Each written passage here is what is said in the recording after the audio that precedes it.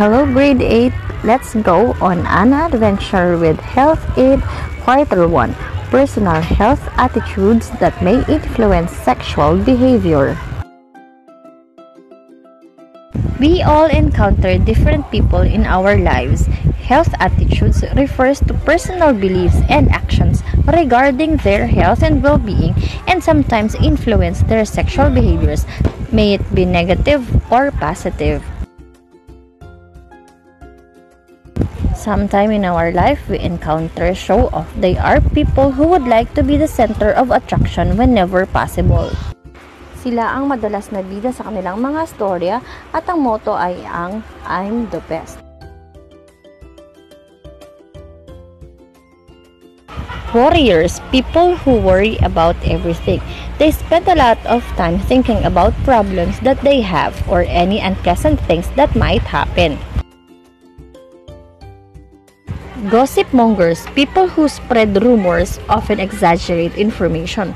They are the person who habitually passes on confidential information or spread rumors.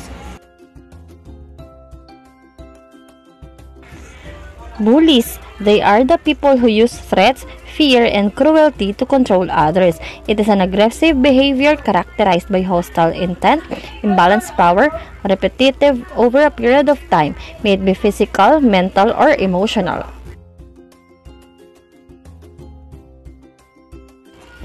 Whiners, people who grumble and complain about everything, usually in peevish and self-pitying manner or tone.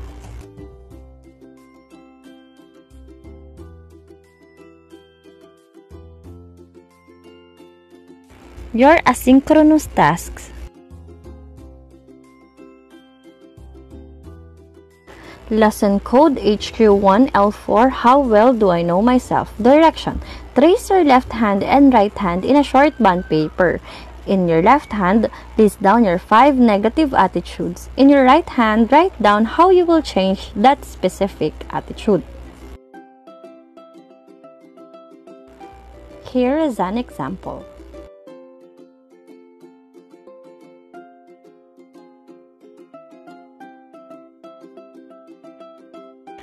Like, share, and subscribe para maging updated sa mga video lessons sa MAPI 8.